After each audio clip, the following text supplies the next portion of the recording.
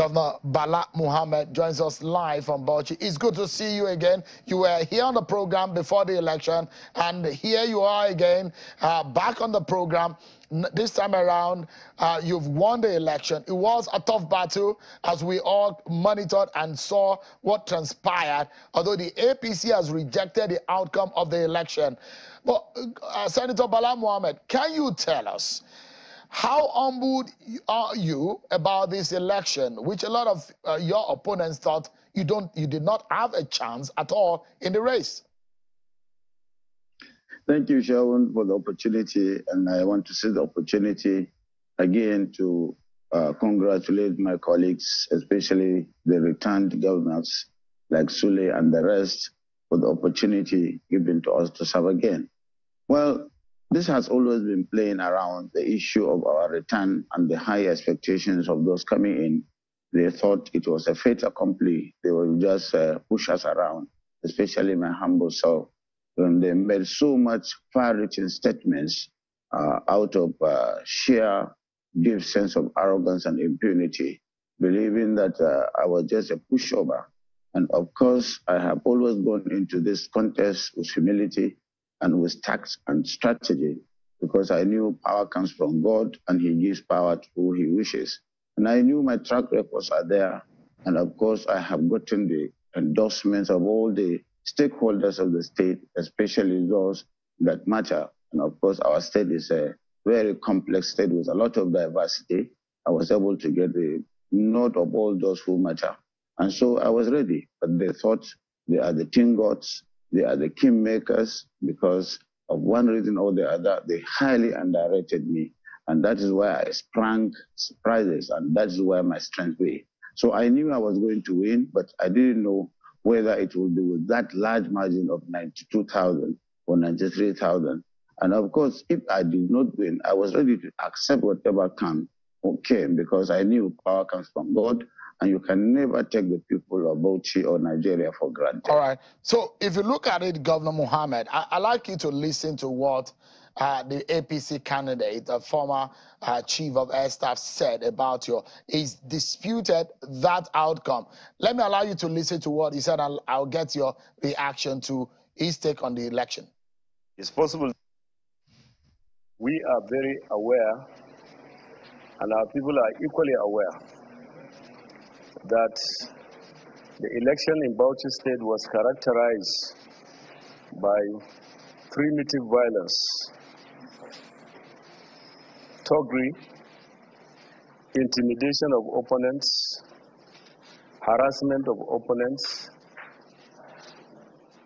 and throwing out of APC agents in many polling units, where commissioners and local government chairmen of the states took over virtually all the electoral activities, particularly in Bauchi town. The SSG was seen moving with commissioners and local government chairmen from one collection center to another throughout the night. And when they get into these collection centers, they throw away or they chased the APC agents there, and they took over the papers and wrote what they wanted to write. This, to say the least, is most unfortunate. That is the position of the APC governorship candidates in the race. They are saying that the result of the election is not the real outcome. How do you react to that? I have so much respect for the former chief of air staff because of the position that he reached in the society. But I expected him to be more statesmanly, to be more honest and sincere, because maybe of his high expectations, he came in thinking that everything was going his own way. There was no any violence anywhere, but we knew what happened. He killed, or his people killed so many people during the electioneering campaigns in my village and in the village of my chairman. And of course, there was so much gunshot and so on and so forth. One of his supporters was declared wanted by the police because of the streak of violence he has perpetuated or perpetrated on the people. And he tried to militarize the whole process by bringing the military, but they refused to play to his wishes and caprices. And of course, even the security agencies were there because of the anticipation of the thuggery that he was bringing in, because the man that was declared wanted was a kingpin of thuggery. He even goes around saying that he is a kingpin of thuggery. And so PDP did not do anything abnormal. Of course, we have the privilege of having a sitting government with the secretary to the government, the commissioners, and the rest who are our own agents, and they are free to do it on election duty or not. The secretary to the government is somebody who liaises with the security agencies as a matter of statutory responsibility. Maybe he's ignorant of all this, but certainly we want to advise him to eschew lies, treachery, and mischief, to make sure that what he does is to look at things collectively and honestly. He is expecting so much. They did a lot of vote buying. They came in with his wife, using the federal government agency of the humanitarian agencies, sending trailers of foodstuff, and the rest. Some of them expired, and giving money in all the police units. But money and intimidation did not work, and we have seen the futility of it. And he recruited so many kingmakers who thought they can make or unmake, and did a lot of intimidation and gave sweeping statements and conclusive assertions that were there. And at the end of the day, we were humble. We worked on the basis of tact and strategy, knowing that our track record will sell us because Bauchi people have seen the revolution we have brought in infrastructure, services, especially education and health. We have done so much, but we did not wait here. And we campaigned in the nooks and crannies of the state, going to all the local government, touching all the stakeholders, the ulamas, the traditional rulers, and we were endorsed by all the religious sects. The Izala, two of the sects of the Izala sect, that is the major sect of the state, and of course the Tijaniya, the traditional rulers. So we have gone into this election prepared. And of course he was not prepared, but thinking that they would go and buy election, they will use the position they held. Maybe they did not know election. Maybe they were coming as upstart or greenhorns in politics. Politics is not the position you held before, which you have never helped anybody. Some of us have helped a lot of people over the period as directors, as ministers, as senators. I came with a very high pedigree, but I was able to come low. Governor Mohammed, yeah, if I may quickly ask, now, there were a lot of people who worked against you, even within your party. So you had battle within and without. Outside of your party and in your party, there were a lot of division. And this election has also, just as we've seen in several states of the Federation, there were loads and loads of division, ethnic and religious division. Give us a concrete idea of how you are, or you hope, to unite the people of Bauchi State that have been left divided by the election. The mistake people do is to think that those who fought me are within the party. None of them was within our party. But they admired our presidential candidate and they worked for him. And they told everybody that they were going to do that. So we knew from the beginning they were never card-carrying members of the PDP. In fact, on the contrary, some of the elites who appreciate our contributions, like the former deputy governors and other commissioners, came to our aid from the APC, even some about PDP members. But we never had anybody who was a member of the PDP working against us.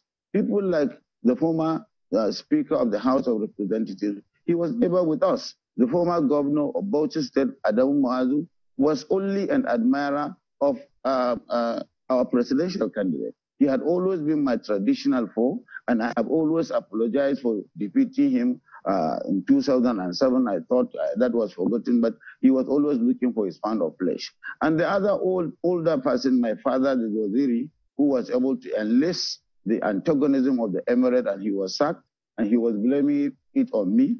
I believe it is his time to go. But he was never a card-carrying member of any political party. But I agree he was a traditional ruler and one of our elders that we respected, and he took the toga and the throne of the creator, God, to say that he was the one who made me. And then he was demystified and demeaned by his own utterances and vagaries.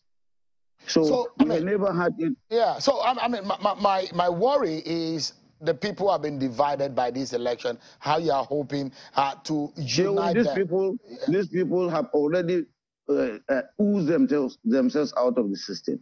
We are devising a new movement within the APC and the PDP. And I have extended my hands of friendship to them if they can come along. But if they feel very strong, already they have been demystified. Already they have been rejected by the people. They no longer matter any longer.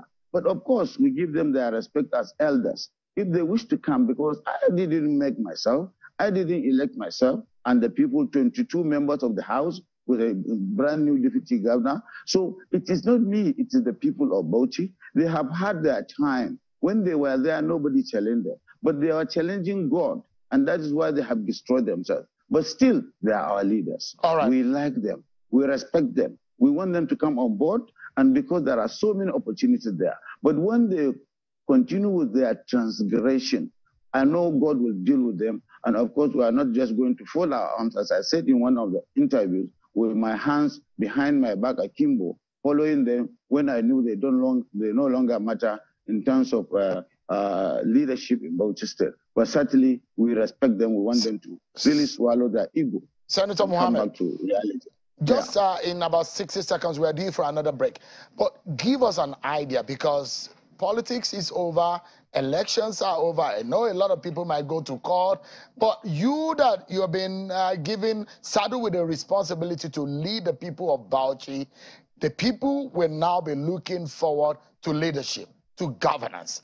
Give us an idea of what will be your primary role or agenda or target for the people of Bauchi. Say, what should they be looking forward to now that you have the election? I want to really continue with what we have started, the continuity. But there can be continuity without unity and peace. We have been adjudged as one of the most peaceful states.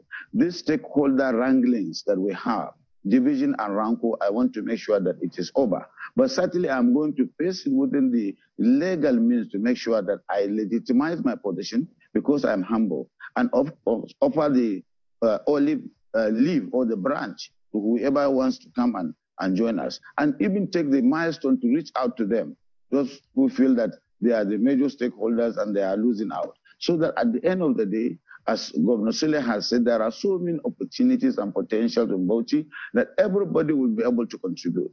If what we want is the progress and development of Bauchi, if what we want is prosperity, then we should work very hard to make sure we bring people together. And I'm ready, because there is certainly nothing much between me and Dogara as a brother. Nothing much between me and Muazu as an elder brother that I respect so much. Nothing between me and Waziri, except for what he felt that he didn't want me to be governor, and he told everybody he didn't want me. And when I have fought to assert myself, then people are blaming me. You cannot blame me when I want to do when I want to really make sure that I have not been undone. And so I mean them well. Even now there are traditional rulers, there are ulamas who work with them. I have forgiven them. My own is to make sure I unify everybody. Even civil servants who work with them. I'm not going to penalize them. I'm asking them to come and work, because everybody has his thinking or his feelings. And certainly you cannot go into election like this and think that everybody is with you and thinking that you will be the winner.